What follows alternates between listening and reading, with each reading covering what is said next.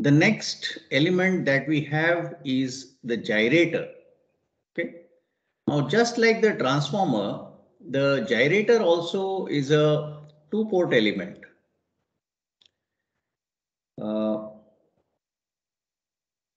We saw the causality of the transformer also in the last lecture. We saw that how the transformer relation, it's a flow-to-flow relation or an effort-to-effort relation. And we saw that if flow is input, flow is also output by the transformer. If effort is input, effort is also output by the transformer.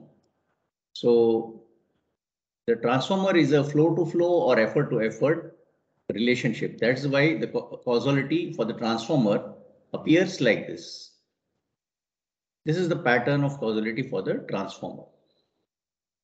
For the gyrator, which is the last element in this set, which we are going to see, if we have a gyrator with bonds 1 and 2 like this, there is a gyrator modulus mu associated with it. And if this is E1, F1, this is E2, F2. So these are the efforts and flows respectively. We have E2 is equal to mu F1. The effort here, unlike the transformer, it is related to the flow on the input side. So it is a flow to effort converter. Okay, unlike the transformer, it's a flow to effort converter. And if you take this as the relationship for the gyrator and apply the same principle of conservation, energy conservation for the gyrator, it's a power conserving gyrator. It's just like the transformer. It doesn't store power or it doesn't destroy power. So whatever power comes in has to go out. And so E1 F1 has to be equal to E2 F2. So E2 F2 can also be written. E2 can be elaborated as mu F1 here. And you can compare the left and right hand sides here. You will see that if this relationship is to be held always, then E1 has to be equal to mu times F2. Okay.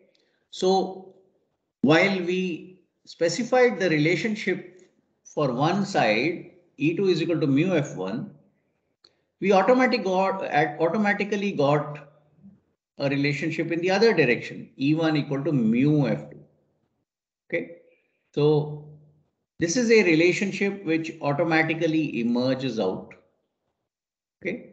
This is an example of a mechanical gyrator.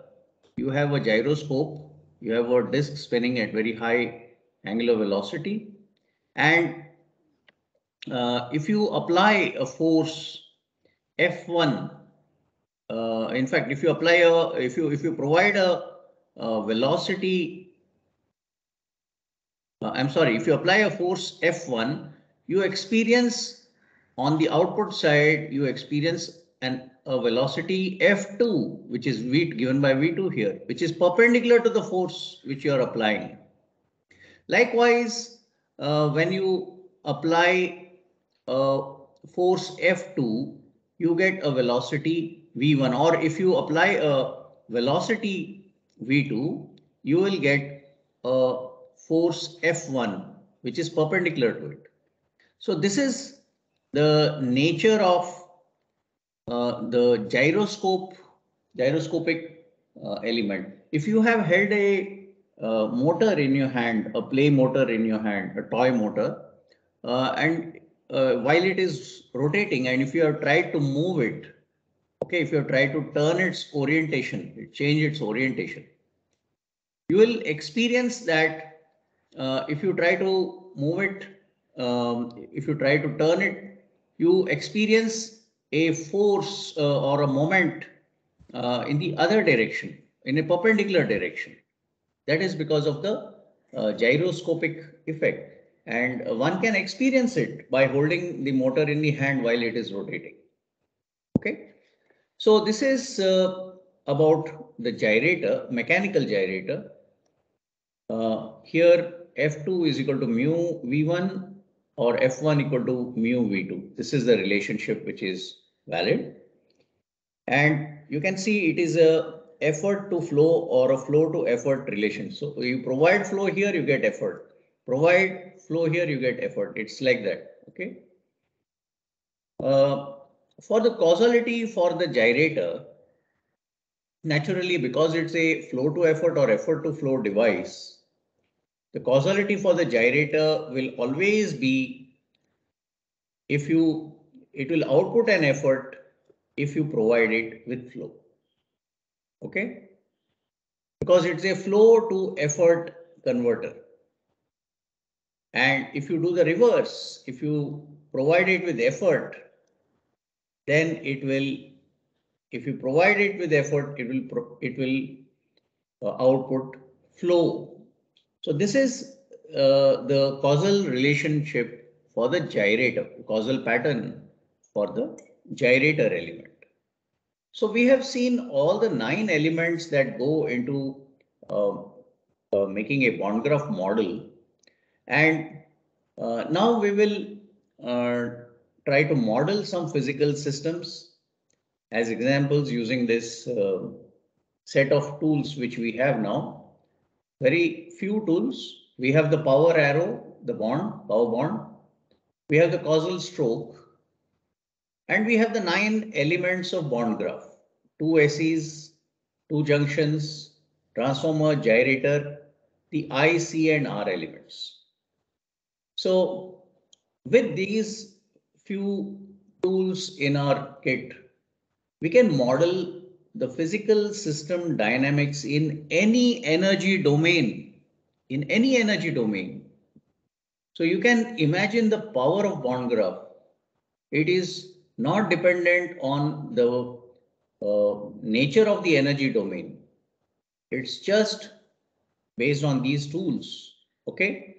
And that's why it's called a unified approach to the modeling of physical system dynamics.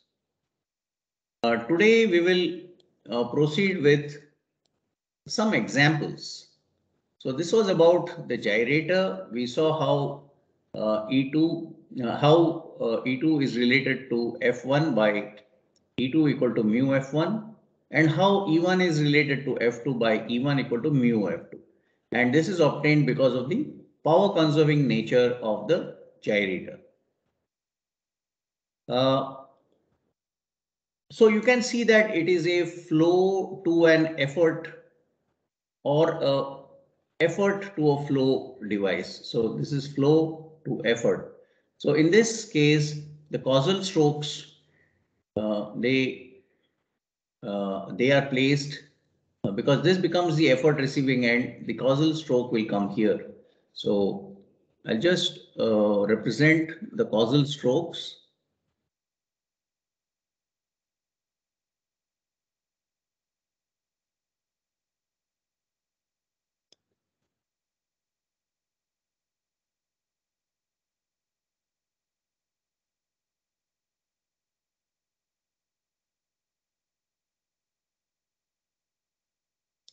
So this is the effort receiving end. And you can also place a causal stroke here because this is the bond which is bringing in the information of flow. And this is how, so flow is going in, but effort is coming out. Flow is going in, effort is coming out. So this is the way the causality appears for this system.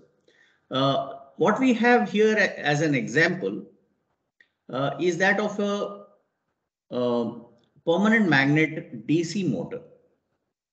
So you can see here in this example, we have a voltage source and there's the armature winding. For the armature winding, we have the resistance of the winding, which is discretized here, having resistance RA. And the winding has an inductance LA. Okay. So the voltage that is applied across the windings is Vt, V of t. At any time t, it is a value V. Let us assume that the current that flows through the armature is Ia. So current is actually flow over here on the input side. Okay. What does the DC motor do actually? It produces a torque. On the mechanical side, due to this current, a torque is experienced on the mechanical shaft, on the shaft of this DC motor.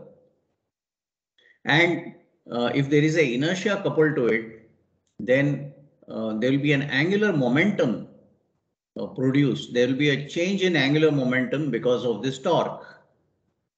Okay, so you will see that the constitutive equation for the gyrator element, it is given by the torque produced is equal to a constant which is 2r into n into L into B multiplied by I into A. Now, what is this 2r NLB?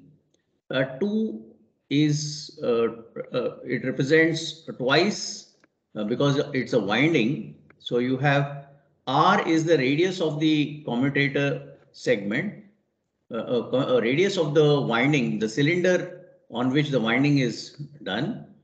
N is the number of turns. L is the length of the cylinder. I'll discuss this derivation with you in more details in one of our subsequent lectures. But for now, you can just try to understand this. And B is the magnetic field. So that's due to these permanent magnets. Okay. So we assume that the shape is such that you have a uniform field. So 2R NLB. So this product is taken as a constant in this motor. So here you have torque, which is an effort, is equal to this constant, which is given by mu multiplied by Ia, which is F1. It need not always be a constant, okay? But in this case, we take it as a constant. So E2 is equal to mu times F1. So it's a flow to effort relationship. So the effort 2, that is a torque that is produced, is equal to this mu multiplied by F1, which is the current through the armature. Now on the, you see the advantage of using bond graph is that it reveals also the other phenomena that is associated with this device. Because the output shaft rotates, because there is an angular momentum on the mechanical side, what happens to the electrical side is that it experiences a back EMF. So it experiences a difference of potential because of the rotation on the output side. And that back EMF given by EB is mu times omega. Omega is the angular velocity with which the output shaft is turning. So EB, that is the effort here on side 1, is equal to mu times omega, which is the flow on the side 2. Okay, so you can see that both these relationships are respected in this case of the permanent magnet DC motor problem. Naturally, you know how you are going to place the causal strokes. You have the flow and you have the effort. So causality is shown correctly here.